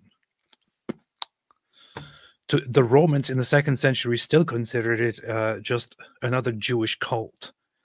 They thought it as a Jewish cult and thought it's a pathetic, pacifist Jewish cult, and we don't want it. That was the Roman position. And one of their main problems with it was that Jews was that Christians don't like violence. So it was a particularly pacifist, pathetic Jewish cult that should be oppressed, that should be suppressed. That's basically how they viewed it. Of course, Christianity grew faster and faster and faster, started transcending Jewish bounds and preaching to Gentiles and spreading among them. Eventually, the Romans started recognizing it as a separate religion from Judaism and so on. But anyway, the point is that that history, because of that early split between Jews and Christians, hostilities on both sides toward each other developed. It was always mutual until very recent times, which is why I say today today Jews and Christians have come much closer together, and they are probably more friendly to each other and more allied than they have ever been, which is a good thing to see. Alhamdulillah. Didn't Peter the Apostle want to keep early followers of Jewish closer to their, you mean of Jesus, closer to their Jewish roots, but Paul wanted them to appeal to Gentiles more? That's pretty much my understanding. Somebody else could probably clarify that in a better way, but pretty much that seems to be true. Paul had this very firm position on there were there was the community called the Judaizers among the Christians who insisted that they should still practice Jewish commandments and so on. But Paul said, no, we don't have to do that. We don't have to tell the Gentiles to get circumcised and so on. Anyway, W, review the recent, I already read this. Autumn Sun, do you think Muslims would accept the buildings on the temple site being moved next to the mound, or it being on top of the mound that they want? Do you think Muslims would accept the buildings on the temple site being moved next to the mound, or it being on top of the mound that they want? I think that that Muslims just want everything to be kept exactly the way they want it, exactly the way they have built it, and they don't want anyone to them it's all an issue like, we built this, we rightfully did this, it belongs to us. You Jews don't get to say what we do with our place. This is how they are viewing it. And to Muslims, any attempt to change anything about their place in Jerusalem is something apocalyptic. This is why some people are concerned that about the Al-Aqsa, that if there were attempts by the Jewish side to remove the dome and the Al-Aqsa, then Muslims around the world could go crazy about this and could go berserk about this and so on. But I think fears like that should be confronted and it should be removed. Muslims have taken over enough places around the world. They don't need the one Jewish place also as their own. Telegraph, need to add some Mossab since buttons. I do need to add some more buttons to this stuff. Key Kavus, laughed my ass off when you told the Israel-Palestine story with the soundboard. Now I can't find my ass since it fell. You should look under your table. That's usually where it goes. That was a funny way of putting it. Maybe I should just... Get the hell out of here! I didn't mean to push that, seriously. Maybe I should do that. I should make a video explaining the conflict in the most basic terms, and I should just use pictures and then push buttons. So the Arabs came and said, You're finished already! Look at me! Look at me! You know you're done! but then the Jews said, Quiet, man! and so on. That sounds like a good idea. I don't understand how some people don't like Jews. Yeah, I don't drink Jews very much, but I like Jews. Bigot Sandwich became a YouTube member. Welcome to the club. There is no getting out. If you want to leave, bad things will happen to you. W, get out there. Vote Trump 2024. That's what you said, not what I said. Ryan AP said, I think Israel should have done much worse, better. Apostate boo-hoo was not like that. Yeah, he made a whole video about he put me on the thumbnail saying Israel should have been much harsher. I still stand by that. Yes, I say it again. I say it here one more time. Israel should be much harsher. How about that? Programmer X, I can't wait till our new pro-Israel prime minister gets elected next year, Pierre Poilievre in Canada. Then I think then I can drink more pro-Palestine tears. Let's see what happens. Let's see what happens. Knows too much. Risking the lives of your soldiers for the lives of enemy civilians is not moral. It's immoral, suicidal altruism, especially when most of them aren't innocent and assist support destroying you. I do not fully disagree. It's also immoral to resupply your enemy in war, which is what the humanitarian aid is. Only Israel has demanded to do this. Immoral double standards. I do not completely disagree. Tick Voon says the West Bank is a bank, so it obviously belongs to the Jews.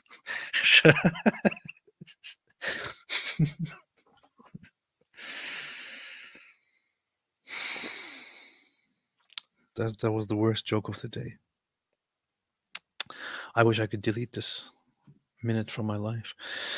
It was pretty good. McKellen LOL. Oof, Shreks with Ben would be grueling. Oi. Yeah. Yes. Michael Feldman, AP, the Turks are bombing the Kurds because of one of the terrorist attacks. That's chutzpah. Yeah. Yeah. People should be going on screaming free Kurdistan, but they're not. I don't know why. I don't know why. Libelle said Bassam is a comedian. I had more funny migraines. That's the thing.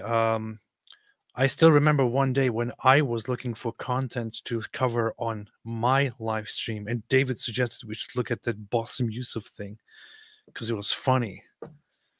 And I started watching it, and I just got so annoyed with it. I can't take that guy, man. I can't stand that guy. If I was asked to talk to that guy, I would probably reject it. Although I would like to say some really, really bad things to him. Arnold's... I like you, bro. I hope you like me too. Alhamdulillah. No, I don't. You will be defeated, Jenk. You are going to be defeated. You're already defeated. Bro made JC give you his peace and fill you with his love. Alhamdulillah. Thank you. Appreciate it. Buddy Rabbit, unrelated to your new logo's cartoon teeth look like a white fist punching out from the back of Mo's throat. Oh, yeah, I forgot about that. I posted earlier that this is the new logo. Let's see what...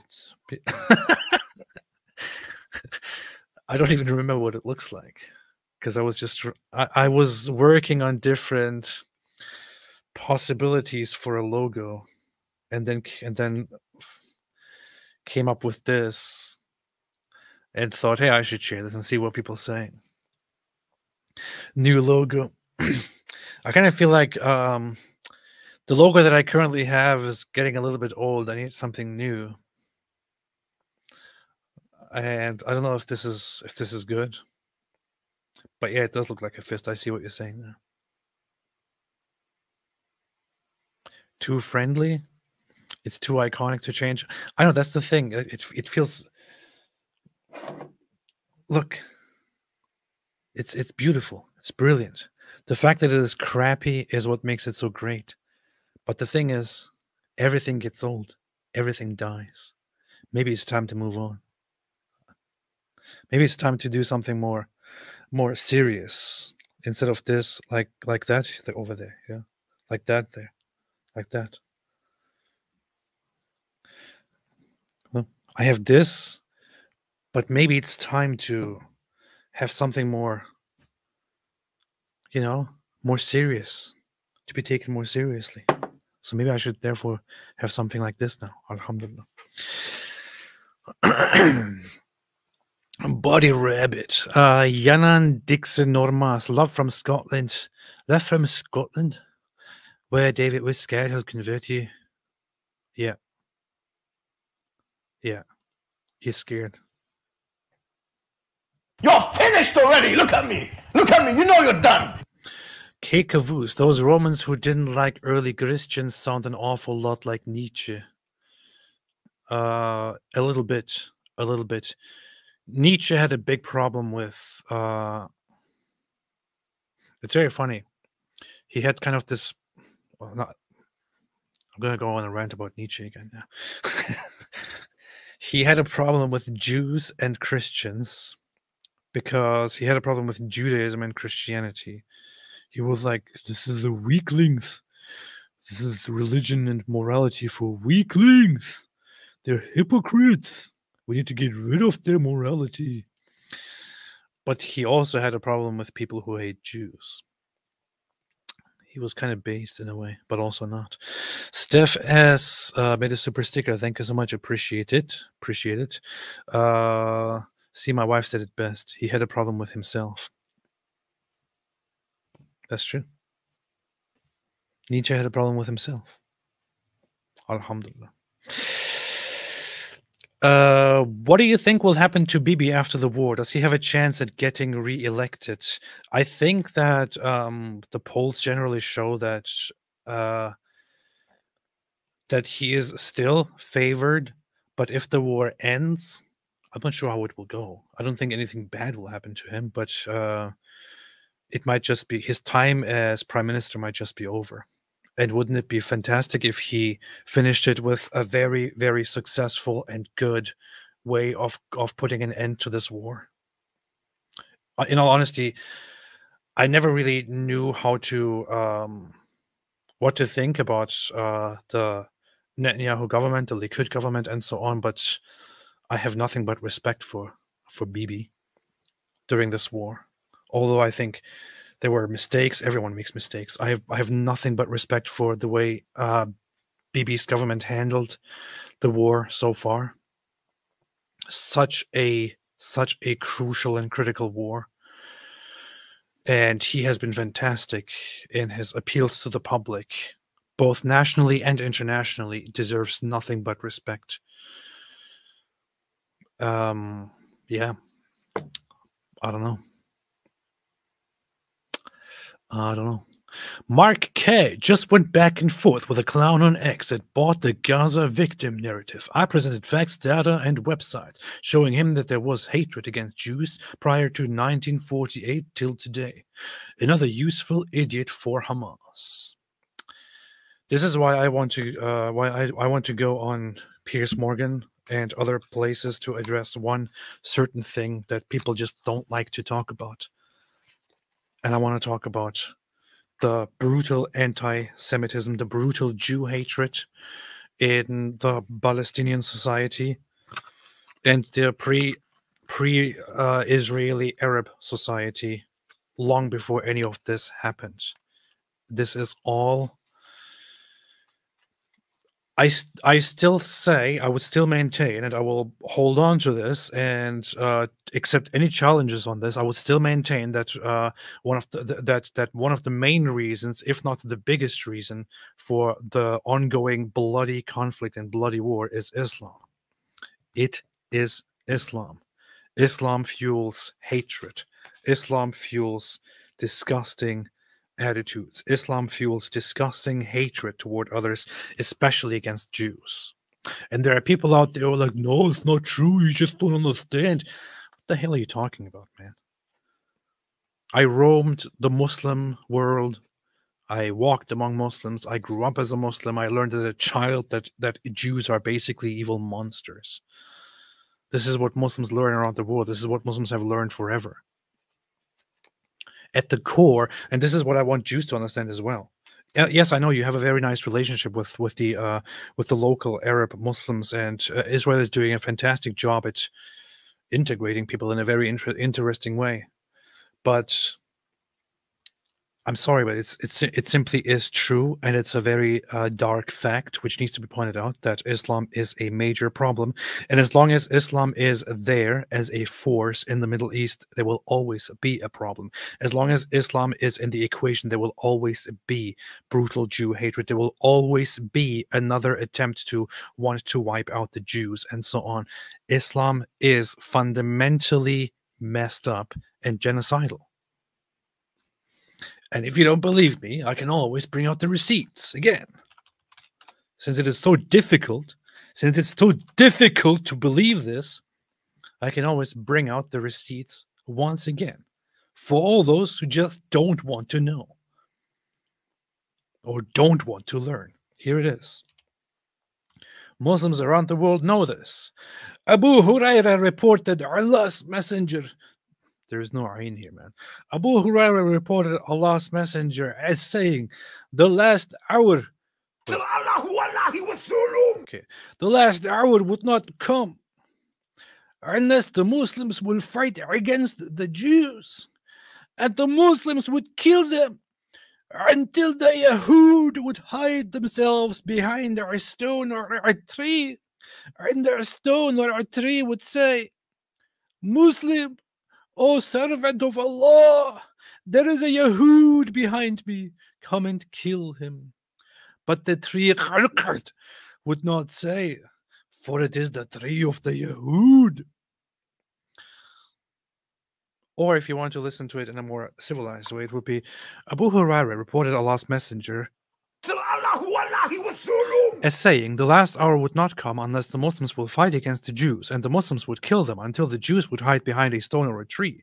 And a stone or a tree would say, Muslim, servant of Allah, there is a Jew behind me, come and kill him. But the tree Kargat would not say, for it is the tree of the Jews. This is what Islam is. This is what Muslims believe. Sorry to say, but this is the reality. These are the facts. And if you deny this, then you're finished already. Look at me. Look at me. You know you're done. That's what they do. I'm wearing, yeah, I'm not reading that. Okay, yeah. I tell you something about Jews. When I hit very hard times, the only one who helped me was a Jew. Being German, that was humbling. I love these people, says Libel. Jews can be fantastic people. That's the impression that I had when I went to Israel. And I know that there are lots of Jews watching nowadays, and I know that I have invited quite a Jewish audience over this last year, but that is not by coincidence. And I'm not saying this to win the hearts of the Jews, but I love you guys. I love you guys. And this is the impression that I had when I went to Israel. And it really overwhelmed me a little bit. And I spoke to David about it, and I mentioned it so many times since I came back, which this feeling that I had when I was there, that I had on my way back, that I have still to this day, which is that I was very, very much pro-Israel and very much fond of Jews and Jewishness and all that before I went to Israel. But after I went to Israel, I'm a little bit surprised by how much more positive my view and my impression of Jews and Israelis became when I went there. And I thought, this is amazing. It is absolutely amazing. And I still say it is. I did go to so many places, and it's. I never wanted to go back to a place as much as I wanted to go back to Israel. Sometimes still, like this whole year since I went there and came back, I feel like I just want to go back to Israel and do more stuff there. I don't know. It's amazing. I love it. But yeah, that's that. No need to get emotional. This is serious stuff. This is serious stuff. Serious stuff. Alhamdulillah. All right. Anything else? Earlier, I was creating a song for Yahya Sinwar.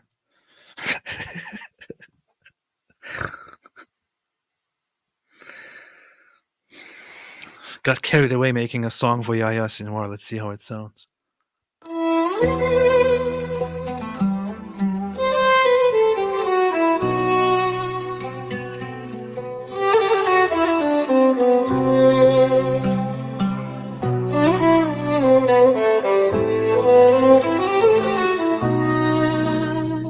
Oh Yahya, my darling, my lion, my flame, your love for the fight put the Arabs to shame.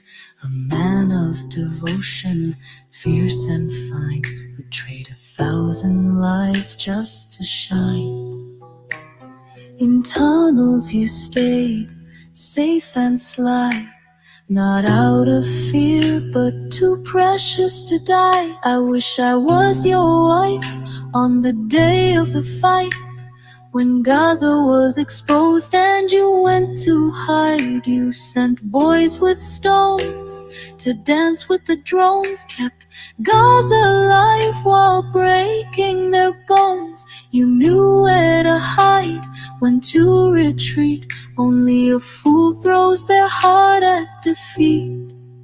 Oh Yahya, Yahya, my heart is crushed like your skull when a sniper silenced your hush. You hid till the end, fierce as a dove, and fled to the arms of the martyr's love.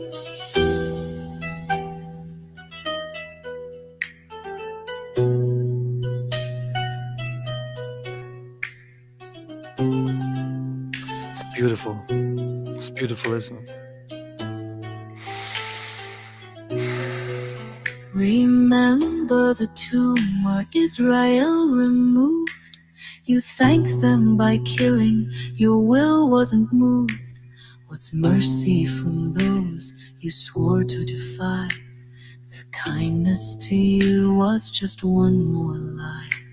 With hate in your heart, you sharpened each plan. How could they know they'd martyr a man? When they tore a hole into your sweet head, they put another hole into my heart and bed.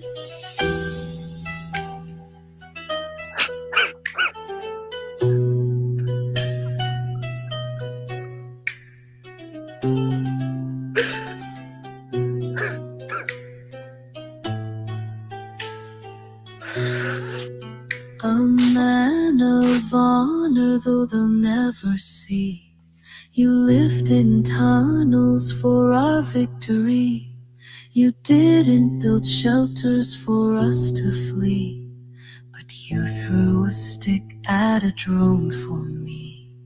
Oh Yahya, Yahya, you fought with pride. Through tunnels and fire, you never died inside. When others fell, you stood alone. My love, my hero, my lion of stone. Oh Yahya, the Jews have confirmed our fears. Your absence is even bigger than your ears. In tunnels you whispered for Palestine, my dove. And now I'll keep walking our tunnel of love.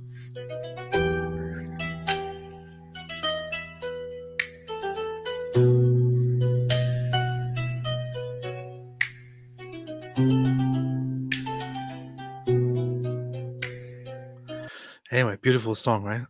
It's called Tunnel of Love. I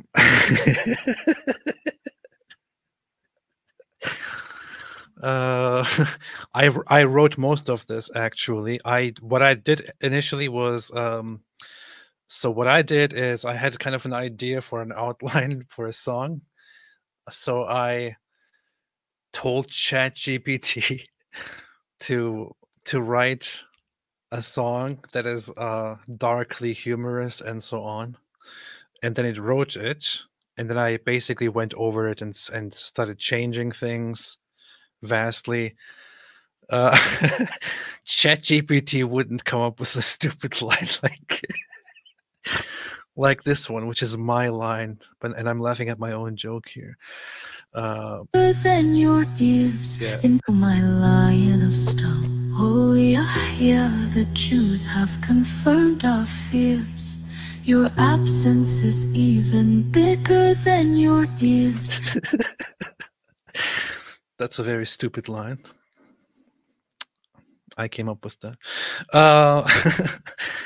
And yeah, and then I used Suno, which is an AI music creation system, by first creating my own tune and then building on it and trying out 5,000 different versions until I arrived at this. This is what I do. Alhamdulillah. Powerful stuff. Powerful stuff. Powerful stuff. Alhamdulillah. All right. The music, the background, epic. I know it's fantastic. It's absolutely fantastic. ChatGPT thought it was Palestinophobic. It was. Alhamdulillah. I need to publish these things. I'm actually working on publishing this kind of stuff soon. Inshallah. Go top better than all my music, AP. You just need to refine it over and over and over and over and over and over and over and over and over and over and over and over and over and over and over and over and over again. That's how it goes. I also made a song for Gaza, but I still need to work on that. It's called I Love Gaza. And it might sound like a little bit of a mockery, but it's about how beautiful and amazing Gaza was before the war. West Bank looks like Sinwar's ear, but small. Shut up. Michael, thanks to the night shift, I'm finally able to pay jizya to the Apostate Prophet, to the Prostate Prophet. Alhamdulillah, thank you. I'm glad you said Prostate Prophet. Faith refined by fire made a super sticker. Thank you so much. I appreciate it. Maybe I should use my Apostate Prophet tag and start raising money for prostate cancer or something. That would be fun. Wouldn't it be funny if I got prostate cancer as the Apostate Prophet? It wouldn't be funny. Buddy Rabbit brought that sniper line. I know, it's hilarious. It's awesome. Thank you. Okay, all right. I think I'm going to leave it at this, and we'll probably be back tomorrow again, and then on the weekends again. And we'll be back with David soon once he is back. And we'll also have a debate soon with David together against those Ahmadi Muslims who want to debate something about Jesus' resurrection. Where I said, David, you can just do the debate. I'll just sleep during the debate. I'm fine with it. That's what we will do. That's what they do. Urinating upon one another. That's what they do. All right. Thanks, everybody, for watching. Thanks, everybody, for watching. And see you again very soon. And as always, stay away from heroin. That's not the line, man. What are you talking about? Stay away from Islam.